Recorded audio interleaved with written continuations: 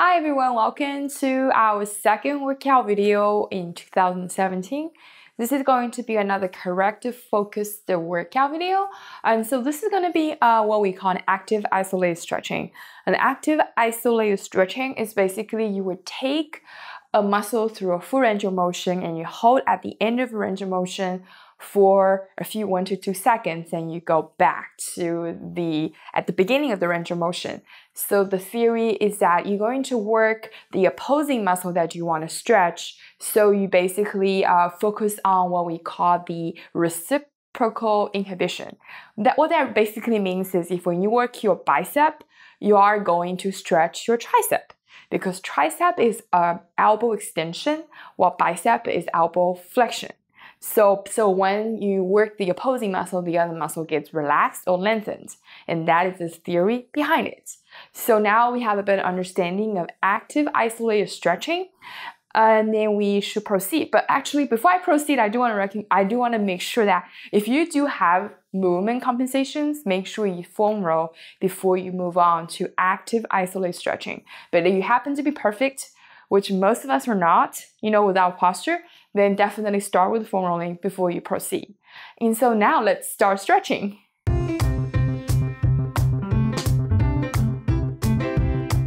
So for this workout, we will need a stability ball and a tennis ball. You can also use a lacrosse ball or whichever small ball you have. And the tennis ball is excellent for working on our shoulders. Shoulders are very common thigh muscles for all of us because of our lifestyle. So what we're gonna do is we're gonna put it behind our shoulder blade, around your shoulder blade area. And then we're gonna just kind of press against the wall. And then you can play around, see where the sore spot is, and it's just come up and down. Come up and down. You should feel a nice stretch, and this also kind of helps with your neck muscles as well. So we're gonna do, in general, about 10 to 15 on each side. So we're gonna do 10 on this side, then we're gonna move on to this one, making sure, and then again, at least 10 to 15 reps. Okay. So that is the tennis ball. And another thing we can do on the wall is, one of the things I think everybody should do is a wall slides. You're gonna lie on here, you're gonna come down, and then the key is making sure your back of your hand is in contact with the wall. You're gonna come down as low as you can. You're gonna hold for a few seconds, come back up, hold for a few seconds, and come back up. So in general, most of us are recommended to do the wall slides about, I would say, once or twice a day for 10 to 15 reps and a couple of sets. You will see a great improvement in your shoulder mobility. And now we're gonna move on to the stability ball. So for the stability ball, one thing I think is excellent with the stability ball, especially if we have asymmetrical, a lot of us has asymmetrical issues when it comes to squat, or just one side is more stronger than the other, especially with our glutes. We can put the stability ball behind in our lower back, in our lumbar spine area. And again, always making sure your feet is feet point straight. And I'm barefoot because most of us, wearing shoes, wearing socks, and then it's just a good idea when you're stretching to let your feet breathe. Given the floor is not nasty, obviously, so that whole will be ideal. So we're gonna have feet shoulder width apart, toe point straight. You're gonna have hands either here, or you can be on your hips, and you're gonna come down into the squat until your thighs are parallel to the floor. You're gonna kind of pause for a few seconds and come back up. Go down, pause a few seconds and come back up. Come down, pause a few seconds and come back up.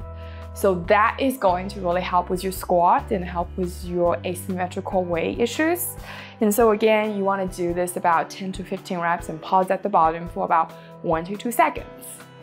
And so these are the things we're gonna do at the wall. And now we're gonna say goodbye to the tennis ball. We're gonna stay with this thing. So another thing I think the stability ball is excellent at is to stretch our lats, also our shoulders. And this is, again, another great isolated active stretching that we all should do. So you're basically going to have the ball in front of you. You're gonna be kind of in all fours. In yoga, you're gonna be on your quadruple on all fours. You're gonna have this thing, very importantly, you're gonna have your thumbs up to the sky, and the other one's gonna just be on the floor. So you kind of be like all fours. Now you're gonna try to do a child's pose or a cat pose. So you're gonna kind of extend this arm forward, and then shift your hip back towards your toe or your feet, and you're going to kind of round your back, and then you're gonna flex your abs, kind of like a cat pose or child's pose, and you should feel a nice stretch here in your lats. So in general, you want to do 10 to 15 on each side. You're gonna extend, hold here for 1 to 2 seconds, come back up, extend, come back up, and again you're gonna move after you're done 10 to 15 reps. You're gonna move on to this side. So again, you're gonna have the thumbs up, extend here, move back. That's 1.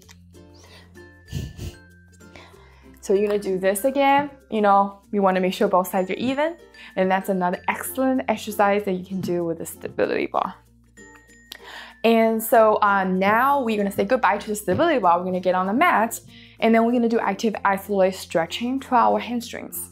So the hamstring that we want to focus on today is our outer hamstring, because in general our inner hamstrings tend to be underactive, while outer hamstring, which I believe it's called bicep femoris, it's the two hamstrings on the outer. Those tend to be quite tight because our posture. And so what we're gonna do is we're going to lie on the floor flat. We're gonna, one leg at a time, we're gonna have this thing crawled up at 90 degrees. So remember the quadricep, the way the quadricep function most is to knee extension, while the hamstrings function for the most part is knee flexion.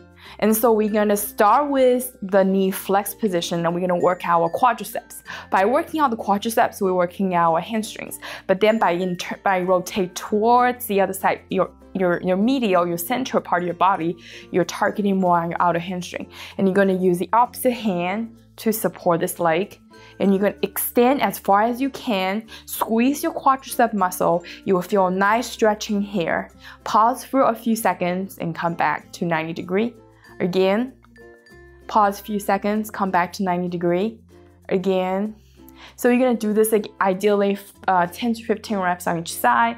Then you move on to this side. Again, 90-degree angle, knee flexion, have the opposite hand to support this leg. You're gonna extend and back. Extend, squeeze the quadricep, and you also want to do what we call dorsiflexion, like flex your feet on the top, and then for 2 seconds and then come back. So again, you're gonna do 10 to 15 reps on each leg, and now you're also kind of warming up your quadricep. And so you can do the same thing for. Okay, we're gonna stand up, back up. We're gonna do one more muscle. We're going to basically do our inner thighs or our adductors. Adductors are typically a very, very, what we say, tight muscles, because we tend to have a valgus knee or knee coming in when we do squats. So what you're gonna do, you're just kind of going to come up here, coming forward, pause for a few seconds, and again, side lunge, lean forward, pause a few seconds. And again, you're gonna do 10 on each side. Step out, lean forward, feel slight stretching here. Step out. Always make sure your toes are facing straight, and you're just gonna kind of lean to the feet that you step out and slightly lean forward. And so if you're gonna do this 10 to 15 on each side, and by this point, you should feel quite warm and quite ready to do your workout. And hopefully you guys find this stretching tutorial helpful, and just stay tuned. Next time when we show workout, we're going to show some helpful dynamic stretchings for people are ready to move on to more advanced level stretching. But obviously, if you have compensation, always start with foam rolling. And so we also have recipe video just in case you don't know. Make sure to click the like button, subscribe, share, comment, and see you guys next time. Bye, my friends.